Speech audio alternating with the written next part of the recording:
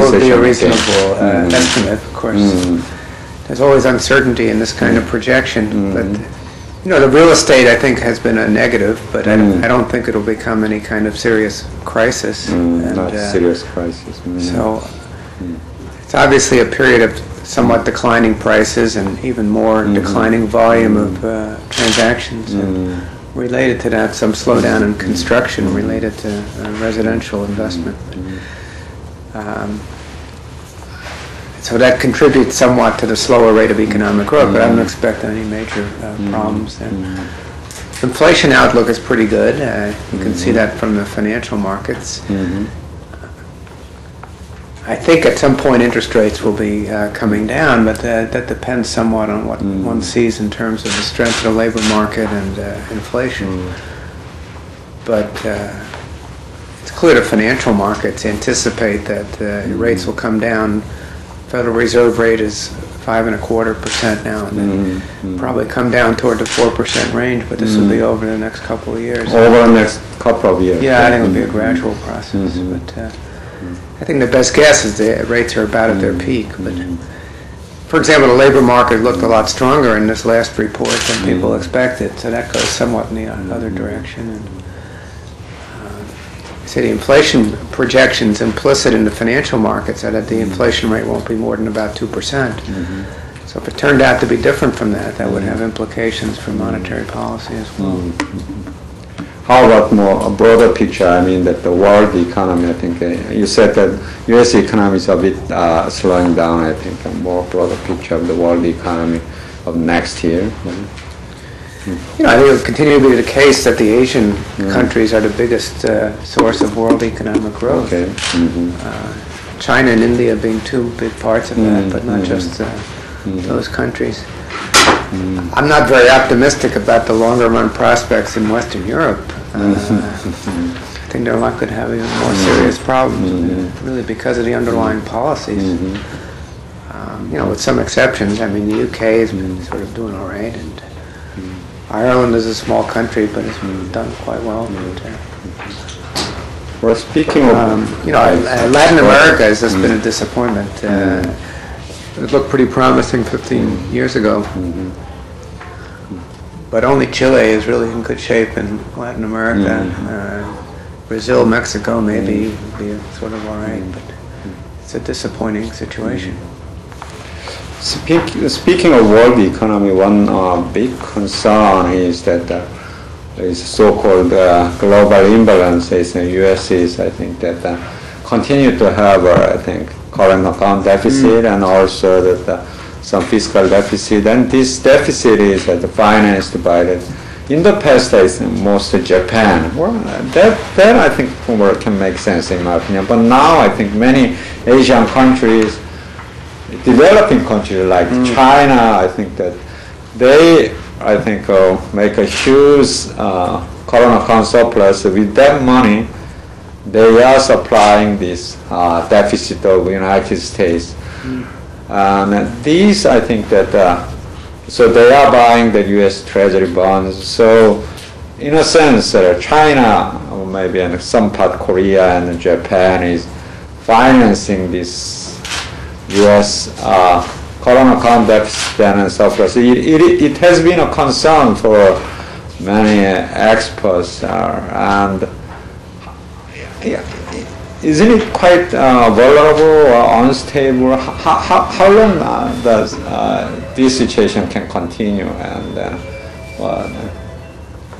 you know, I think there's different pieces of this. I think it's misleading to call it a twin deficit. Okay. Because I think the U.S. fiscal deficit is a very minor part of the story. Now the fiscal deficit is very minor. Okay. And I don't think the current account deficit ever was reflecting the fiscal deficit in the U.S. You know, and as you say, the fiscal deficit is almost gone now. Actually, it's virtually gone. Okay. But the current account deficit is very large. And in historical context, it's actually an unprecedented situation for the U.S. to be running such a large current account imbalance, 5-6% of the gross domestic product for a period of 5 or 6 years. So that's a real puzzle as to how does this happen? And why has this happened? Why is it being sustained? As you suggest, a lot of it is being financed by this accumulation of reserves. China has over $1 trillion now, and you know, as you mentioned, Japan, Korea, even India has amassed quite a bit. So it's interesting that these countries are willing to do this. They sort of have this thirst for these low risk, relatively, but not very rewarding forms of holding assets. And how long are they willing to do that is an interesting question. So there are a lot of ideas that have been put forward as to explaining this phenomenon. I'm not sure that a single one is correct, but I mean, in part, the U.S. is exporting this paper, which is valuable, that the U.S. has created this liquidity instrument, which places have a demand for. So, and in some sense, you should count part of that as an export. But I don't know that that accounts for the whole story, and you know, why has it become so immense? I think part of the story is with respect to China, that China is really supplying this vast amount of pretty good quality goods at low prices, and it's a tremendous deal for the buyers, including the U.S. And I think that situation is temporary. I don't think it's always going to be that you got these incredibly low-priced things, which certainly compete with places like Mexico and Korea from the point of view of exporting stuff. So to the extent that that's temporary, it sort of makes sense that it would be financed in this way if it's really temporary. And of course, a lot of the U.S. politicians complain about the low-priced Chinese products, which from the standpoint of the U.S. consumer makes no sense, because your standard of living is very much improved by having all these low-priced quality goods available, and I think we should be happy with this probably temporary opportunity. So in some of these scenarios, the current account imbalance will fix itself as this works out. And even if other forces are necessary, the market will sort of work this out by adjustments in exchange rates and interest rates and stuff. So I think the biggest danger here is not the markets, but that the governments will try to do something about the problem. And in the U.S., that would probably look like some kind of protectionism, which I'm sure is more likely with a Democratic Congress than it was the day before we had a Democratic Congress. So I think the real problem to worry about is that the governments may try to fix this problem. In some sense. Because it's not a matter of saying stop running a fiscal deficit. Because I think that's not really the issue. I think it would help some if the U.S. government was more fiscally disciplined in the sense of the expenditures. But that's also a minor part of stuff. I think that would be a good idea, but I don't think it's the major thing. Yeah, I agree with you. I think if government want to intervene, particularly in terms of protectionist movement, I think that will be, I think, a problem for the U.S. and then the world economy. I agree. But even if admitting that, I think, are you agreeing with those some people that this problem can be fixed? I think, or this is a temporary and then this can be fixed, I think. I think it has to be a temporary problem that will be fixed, because I can't see as part of our continuing equilibrium that the Asian countries will continue to amass such large amounts of reserve. I think they're going to want to spend the stuff. Now, it would also help if the U.S. would allow foreign countries to buy more stuff in the U.S. So some recent restrictions along that line from China and from the Dubai ports world, because that's also related to this. So those restrictions were also a problem. So I think it will be fixed, and part of that may involve further real depreciation of the dollar, and also interest rate adjustments. But I certainly expect that the China currency in real terms will be appreciating over the long term, as long as China keeps growing. I think there has to be a very large appreciation in real terms of the renminbi, but it could be stretched out over some substantial period. Well, you can. Thank you. Let me turn the focus into Korea. I think that you are familiar with the Korean situation, but speaking of the Korean economic forecasting, KDI, as you know, I think the most authentic or economic think tank has projected 4.3% of growth rate for next year. It is below from 5.0% from this year, so it is a bit slowing down as like the United States and world economy. But still there are additional risks. I said that, as you know, where there is, I think, a nuclear issue is still hanging around, and we don't produce oil, so my oil price maybe another additional, and there are some exchange rate risk. Of course, there are some upward risk and downward risk, but what we are worried is more about, I think, this downward risk. So considering all these slowing down, downward risk, and then many people in Korea have suggested government has to do some cyclical, counter-cyclical policy or so-called expansionary policy. So they talk about this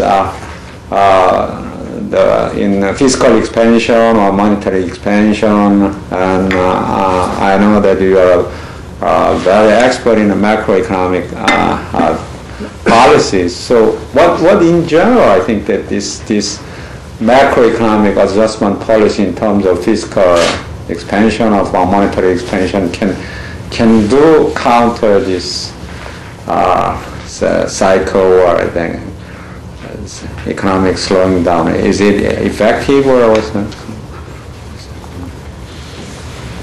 First I should observe that over the period up to the Asian financial crisis, that Korea for quite a long time was one of the fastest growing countries in the world. And it was predicted at that time that you couldn't sustain per capita growth of 5.5–6% forever, that there is a normal kind of convergence process.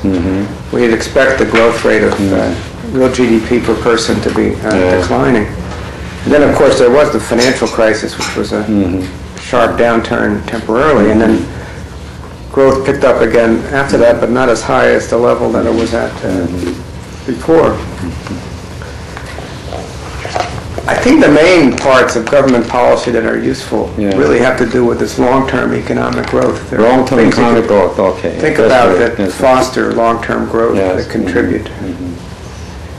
And the cyclical role of government policy, I think, is the useful part is much more limited. So in terms of monetary policy, I think the best idea is to be committed to something like low and stable inflation. Low and stable and not inflation. really try to be manipulating interest rates to prop up the economy when it's weak and vice versa. I don't think that's a useful role for monetary policy. I don't think it can be effective. On the fiscal side, I think it's very counterproductive, particularly to try to use government expenditure in some cyclical sense in terms of public projects. I think that's not proven to be effective with respect really to employment or economic growth. I think you want to think about what's a useful activity of the government in terms of public projects from a long-run growth perspective. What kind of public things are really sensible for the government to be investing in? And of course, the institutions are very important. That's a very important role of government. The regulation tax system is important in terms of long-run growth, but very little of this is cyclical. I mean, it makes sense to have a cyclical thing where in recessions you might run more in the way of fiscal deficits. And related to that tax rates might be somewhat lower than normal in a recession, but that'd be a very mild kind of typical counter-cyclical response, not that kind of, I think, public works things that some people have suggested, which I think are not very effective. I mean, my general impression was that the Korean policy was more pro-growth, capitalistic in the period up till, I don't know, 1996 or so, and since then has been less so and has been more concerned with things like income redistribution and social welfare. And I think that's harmful. I mean, I think that's harmful to the representative person in the economy. I think the earlier view, I think, was a better one. So I think one can think about the kinds of market-friendly, business-friendly policies that would be growth-promoting. And that's what I would argue for, not the counter-cyclical stuff. So if I understand it correctly, I think in terms of monetary policy, I think that the policy target should be, I think, maintain this low and stable inflation. That is a top priority, and then this the government expenditure. I think that we should be very careful. I think that if we try to use it as a counter-cyclical measure, there are some counter products. So maybe there are maybe some tax adjustment can be possible, but still I think it may not be. I think that correcting the whole problem is. But here in Korea, I think that the related issue here is that the people perceives this as a recession, or we are in a bad situation, and then they are asking everything, not just I think counter-cyclical. I think they are saying that they mix this structural regulation with the counter-cyclical and the vice versa. For example, people is saying because we are in bad time, because we are in recession, so we have to change this regulation about the corporate governance, for example. We have to change that regional balance development regulation. It is so-called metropolitan area control. And the other example is they want to cure these structural issues. I think that this real estate, market here is there are some structural problems in Korea. And then somebody is suggesting that since that we have to cure this real estate market with the interest rate, so there is even this newspaper is suggesting that or the discussing maybe we have to increase this interest rate. So with all these, I think that complex suggestion about this government actions. So something like this example happened just about a month ago, that people was deeply involved in monetary expansion because of this nuclear, shock. So monetary expansion, and that means maybe interest rate lowering. And then just about 3 weeks after this, yesterday, and that they are talking about this interest rate increase, the possibility because of that this real estate market. So there is a lot of confusion, I think, and in a general way, it's very common to have this kind of political economy type commentary, but it takes different forms in different countries and different times. I mean, in the United States now, this similar kind of sentiment would show up as protectionist arguments. About how we have to save jobs by preventing the flow of cheap Chinese goods or something. We want to have some big tariff. Now, that's not exactly the same thing as what you're saying people are arguing for in Korea, but it's equally badly informed with respect to how the overall economy functions and what's good for overall economic growth.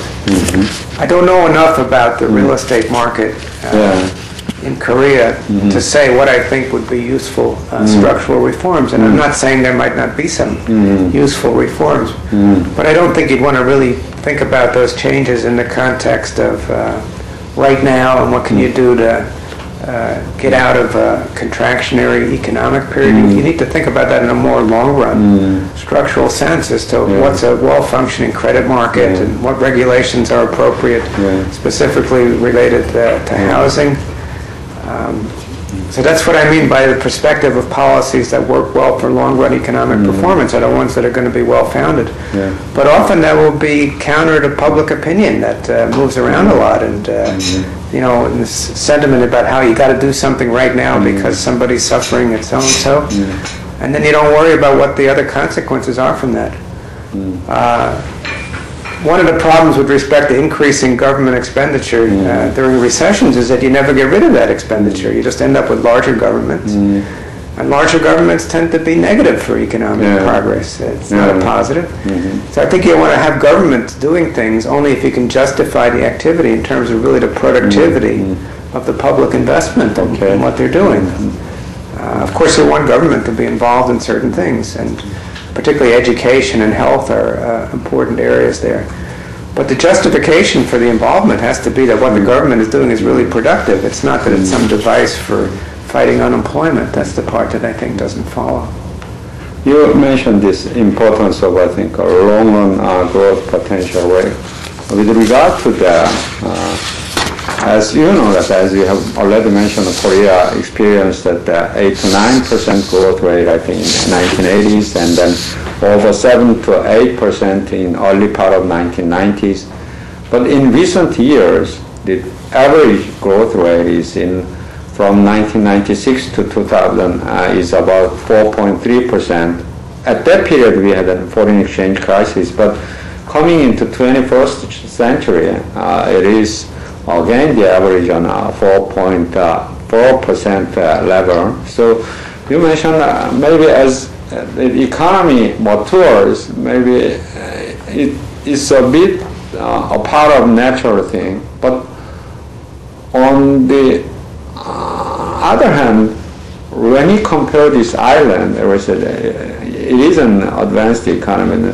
Singapore, and our number is smaller, I think maybe about 0.5% smaller than that. So mid, I think, lower 4% level or mid 4% level, maybe I think, I don't think there is a magic number, but as my question is, so is it current Korea's long-term potential growth rate is quite a natural phenomenon of the mature economy, or as I said, compared with our comparable countries is a bit lower, we need much thing to do, or is it?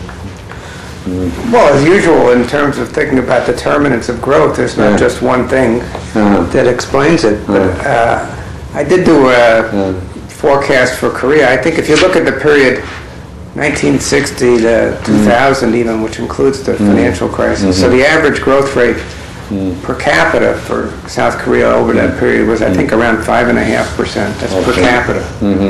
Of course, the population growth rate has come down a lot from what it used to be. So that may have translated into 7.5 for the level of GDP. So at the time, I remember doing a projection based on a kind of normal pattern of tending to slow down when you got richer and other factors. So as I recall, it was a projection for Korea of about 3.5 to 4% per capita growth per capita. So you got to add the population growth to that. That was the kind of number that would be kind of the normal slowdown because of having gotten richer. I see. That's sort of the normal. Now that doesn't mean it always fits exactly, by no means. But given that pattern, there are other things that can be done in terms of policies and institutions that can make the growth rate higher or lower than that. And I say I don't think that of late that Korean policy has been particularly pro-economic growth. So I think there are things that could have been done to offset this natural tendency to slow down. But there is this force eventually. I mean, Korea is still less than, depending on which numbers you use, maybe about half of the U.S. level in terms of per capita GDP, something on that order, depending on which numbers you look at. So that's some suggestion about there's still a considerable amount of room for convergence to the U.S. level, but not nearly as much as what it would have been in 1960. So that does project some slowdown. But I think the government could have policies that are more pro-growth in terms of the nature of the labor market regulations, for example.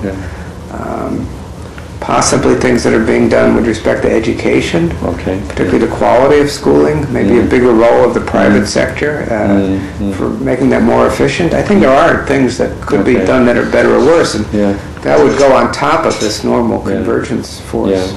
So I think convergence in terms of, I think, converging to the advanced nations, I think, status. So you already mentioned like some factors there, and then also I heard your, I think, closing audience, I think, determinants of growth, and you mentioned, I think, particularly at your address about the education factor, but I will come back to the education later, but in general, I think, so what we should do Korea should to promote, I think, long-term growth potential. And there is an institution where the productivity related, or some people is addressing or looking at this capital or the factor accumulation in capital or labor. So could you be more specific on that? In terms of, I think, your determinants of growth theory, I think, as you said, I think we are more focused on economic growth than what components can you suggest? Well, I think not only productivity growth matters, but also accumulation of factors still matters, although that can be slowing down in terms of diminishing returns.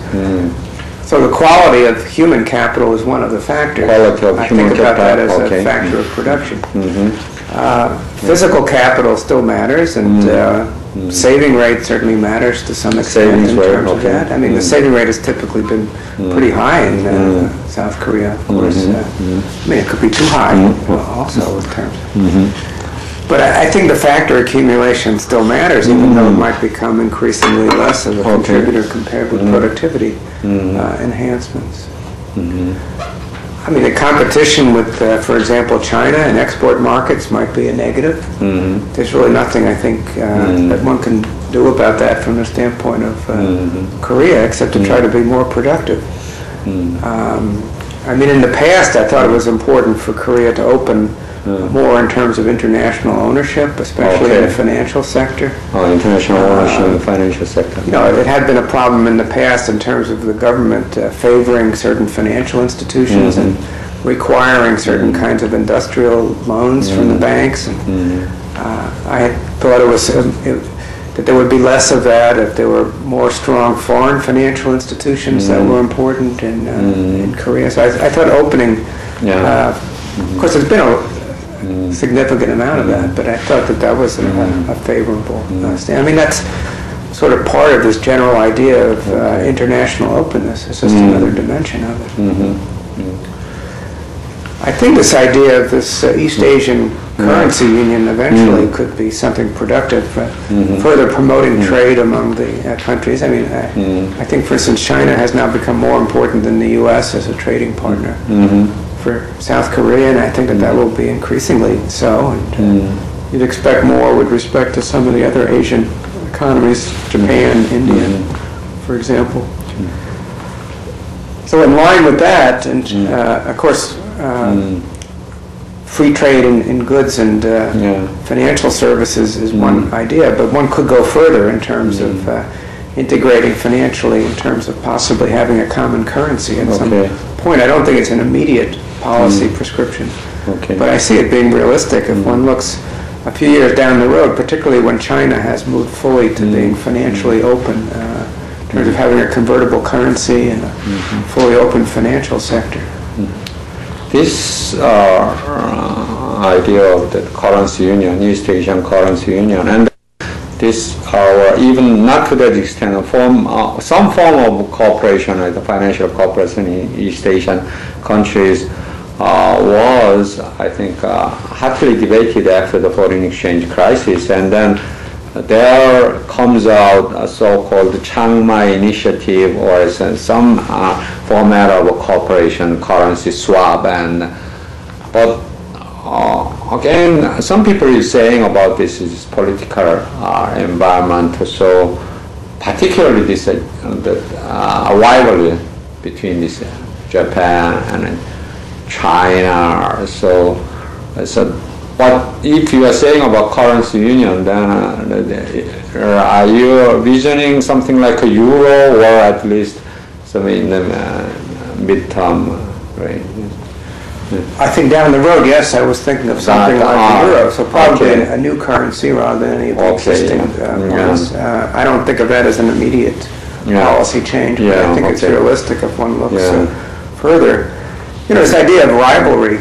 You know, on one hand you can say rivalry, on the other hand you can say competition. So if you say competition, economists think that that's a nice word. So I'm not sure in that sense you really want cooperation among governments. Cooperation, another word for that, looks like monopoly, so that doesn't sound so pleasant. So I'm really thinking about having more openness in terms of the financial flows. Okay. And of course, China is an important part of that. They've been liberalizing, but only slowly.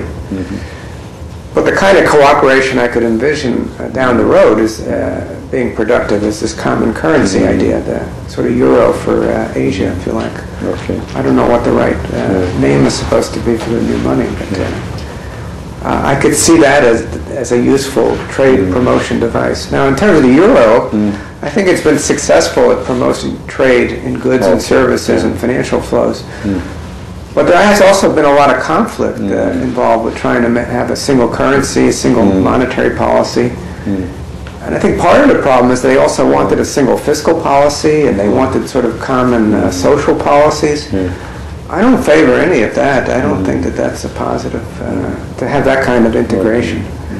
That can actually promote more conflict. I think the single money itself in Europe has been a plus.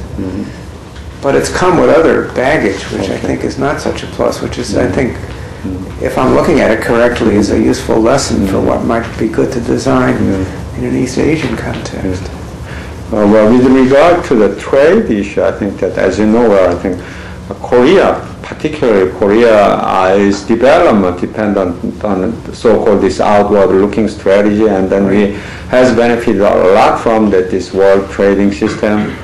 But at the same time, Koreans, particularly these days, they have a lot of reluctance, I think, in whatever form. I think even in DDA, Doha Development Agenda, or FTA, I think that there is quite a resistance, and we are negotiating also with Korea, with the United States free trade agreement, and there are a lot of activist demonstrators there, and then there is a saying that in Korea that after NAFTA, that Canada and Mexico and even the United States have become worse off. So that's the reason we are objecting this Korea-US FTA. So please be simple and punctual.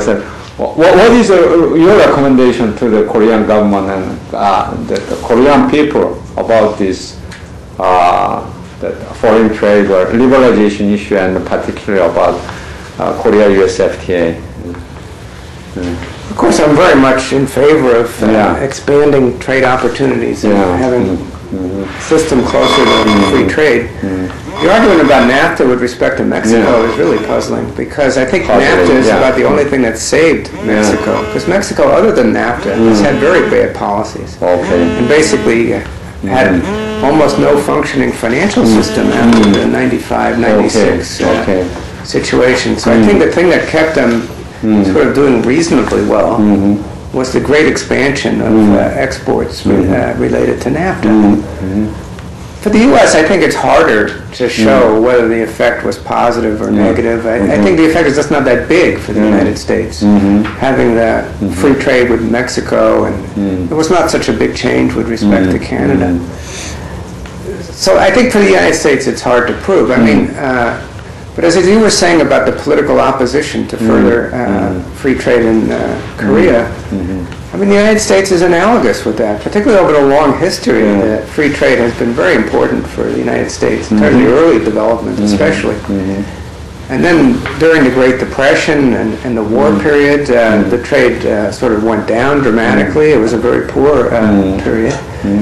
And it's expanded a lot in the post-World War II period in the U.S. Of course, it's not nearly so much in relation to the economy as for Korea or other places, because the U.S. is such a big economy. It's not surprising that most of the trade is domestic within the country.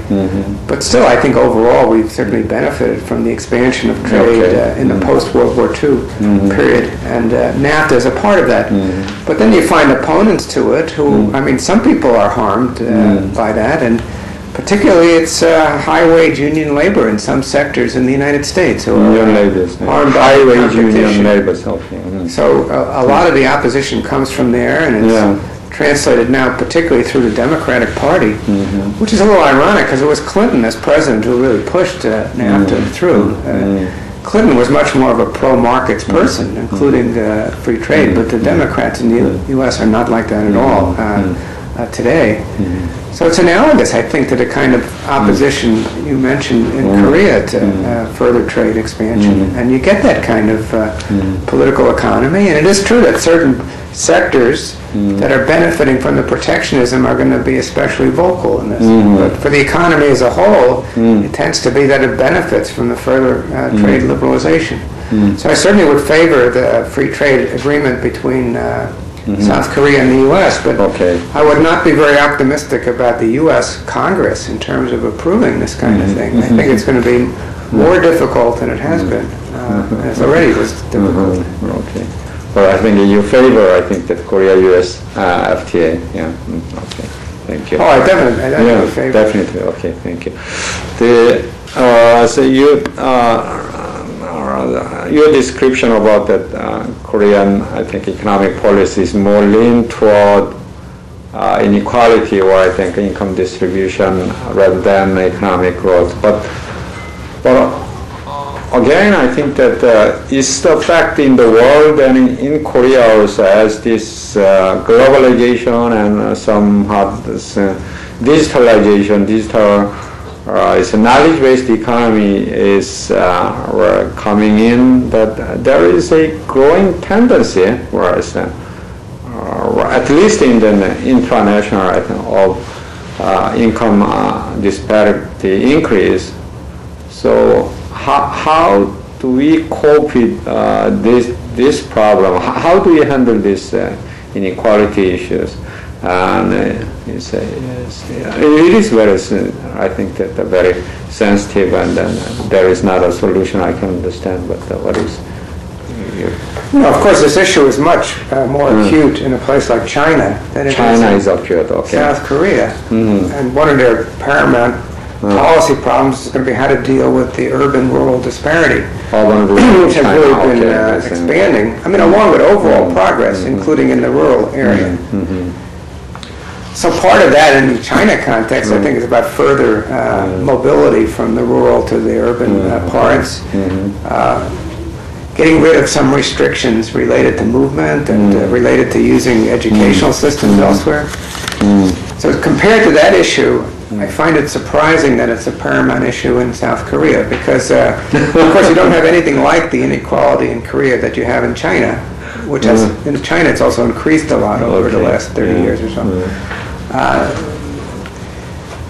Maybe it's that in order to get expression in opposition to what's going on, people can't really be that poor.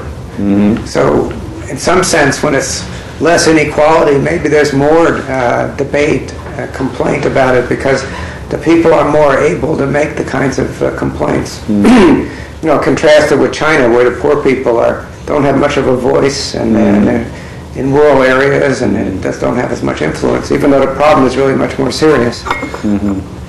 There may be, I think, a few reasons. I think I agree with you, as talking about this international comparison. I think that our situation in terms of, I think, the income distribution is much better than Latin America, whereas it's better than China and better than even United States. I think that, but the people, quite recently, it's not just the government, where I'm emphasizing it. It's not just the government. The people are very much interested in that issue. Maybe a couple of reasons is that one is that after the foreign exchange crisis, at that time there is a huge, I think, unemployment, and so some increasing. So the number is, for example, the Gini coefficient has been increased a little bit, and that is one thing. And the other is that,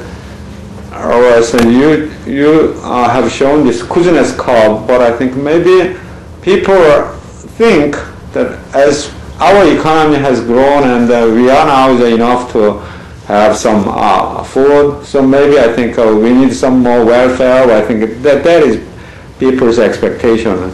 The third and more important reason is that before 1997, we almost literally didn't have any social safety network. I think that is even compared to these developing countries. So from that time, 1998, I think we begin to build up this social welfare system, particularly government funded.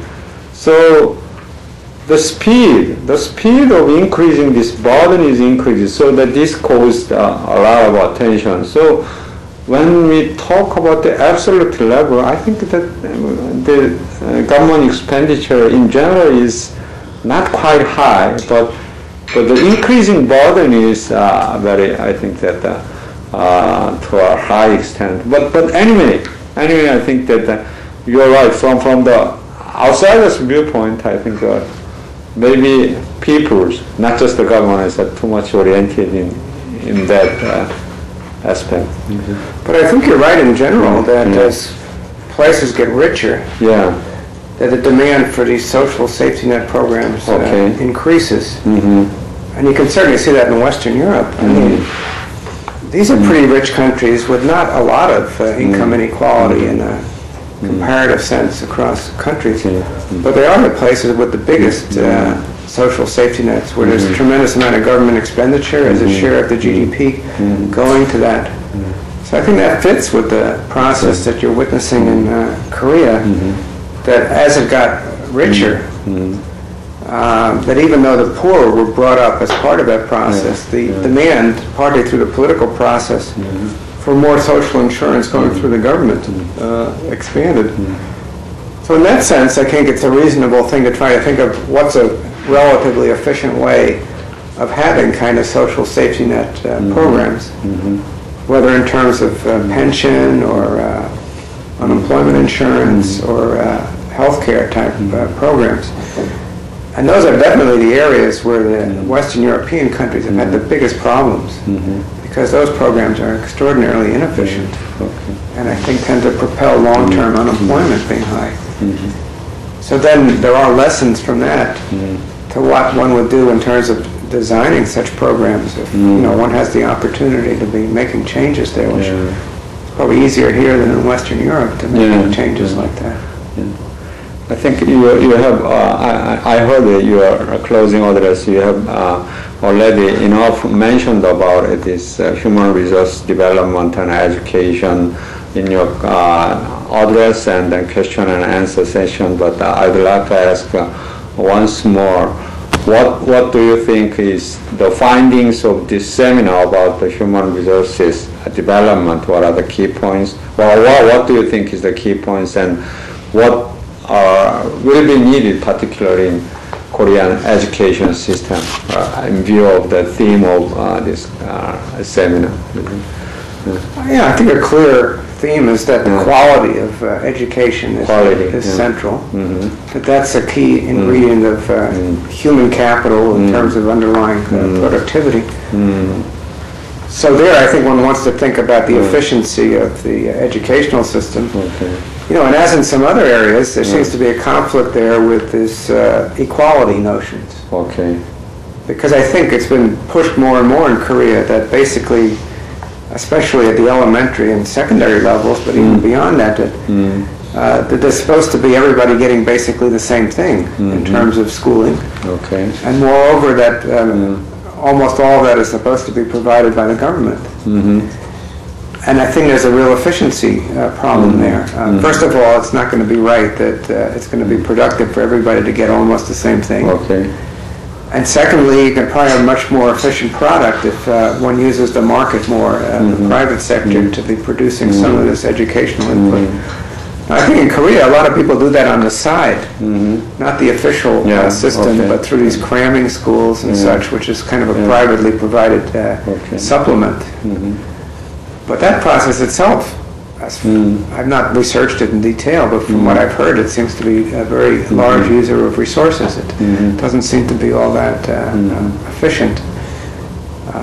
So as I mentioned during the conference, I thought it would be good to employ more in the way of private production of education, even when accompanied by public financing. That's the school choice idea, which I think is a very sound concept. The key issue here is that I think almost every people agrees that the quality of education or creativeness of education is very important. but at the same time, still this opportunity for getting this education should be also put emphasis. Particularly, some people view this as an somewhat generation of inheritance of the poor and rich. So the government, the country, needs to give at this I think that the vast, or I shouldn't say equal, but I think that as many opportunities for the nation. So is it quite a contradictory theme, these two goals, or can you find some very good compromise? Or so maybe some people here is that this is a completely, I think that contradictory targets. So maybe some people is thinking that we have to give some exactly same level of education or same thing. Or are there some compromise? I think that may be the key issue here. Well, the school choice concept is a compromise because it basically accepts the idea, particularly at the elementary school level, that this is a public good, a public activity. But then the answer to that is that the government should be paying for it, financing it, but not necessarily producing the product. Or at least that one should be very open to private alternatives, private competition. So the government would still be paying or paying the main part of this.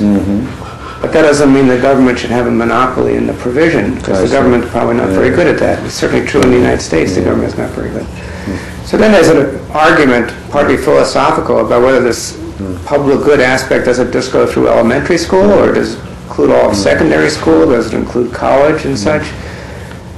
And one has to think about why one believes that this is a public good in the first place, rather than a kind of usual kind of private good. And I think the argument is strongest at the elementary level, but could be made further up. So whatever one decides on that score, I think that's more about financing and expenditure than it is about production.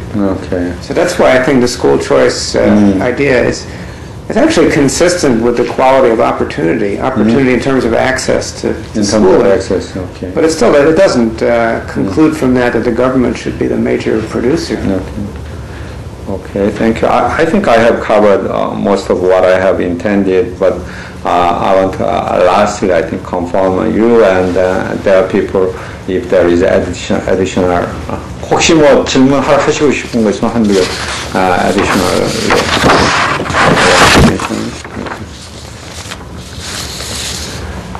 I think we covered the points that I had thought about beforehand and been discussing. Okay. 뭐 특별히 어떤 질문 하나 추가할 만한 거 있습니까? Hi. So, actually, I'm preparing for your article about you. So I'm just asking a soft question, like. Oh, good. Yeah. Okay. Finally, a soft. Okay. I heard you said religious countries is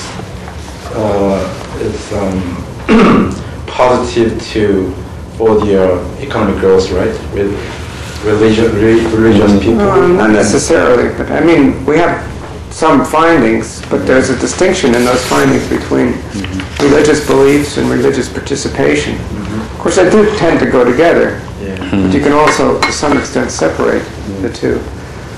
So, I mean, our finding was that if you look overall at places that are more or less religious, there's really not much relationship to economic growth. We had some results that greater beliefs, certain kinds of beliefs, particularly related to afterlife and such, were conducive to growth. But we found that spending more time and resources on religion in and of itself was a negative. It seemed to be a drag on economic activity. So there was some subtlety in the results, as well as controversy about whether the results are correct. Then, so I mean, in that context, for instance, the Muslim countries show up as being the most religious. Muslims and evangelical groups are the most religious in terms of religious beliefs. If you look at the Muslim countries overall in terms of economic growth, they're about average. They're not worse than average. They're actually about average overall. So in this perspective, we would have a very strong set of religious beliefs, some of which would be conducive to productivity and some not, but also a lot of resources and time being expended. And that would be a negative. So that might be consistent with this pattern where they have an average rate of performance. In some places, it's been argued that evangelical groups are especially productive, and like in Latin America, even in Korea, there's an argument about people liking to hire evangelicals because they show up for work on time and they don't drink too much and all this stuff. So that's related to some of these religion patterns. Very interesting. But it's dangerous too, right? Because easily can. Then, well, if you think about beliefs, afterlife beliefs, and in some contexts it can motivate work effort and productivity and honesty. But in other contexts, the same beliefs might motivate terrorism. Yeah, that's right. And it can explain why terrorism would be, because these are very powerful forces. And if they're directed in the wrong way, they can underpin some really negative forms of behavior. That's why it's not so simple. Okay. Then this is my main question, but what do you think about the book named Moral Consequences of Economic Growth, which Benjamin Friedman wrote? Well, how do you evaluate that book? It's not an easy or light question. Surprising question. I mean, there's been a lot of research over the last 15 years about what matters for growth, what are the determinants and such. I didn't think that this was a book that was a major contributor within that vein. I thought it was more about sort of talking at a popular level, thinking about institutions, cultures, and attitudes that can either support or detract from growth. I didn't think it was really intended as a kind of contribution to academic research on this field. It's not fair to ask me what do I think about some work of one of my colleagues. 동료를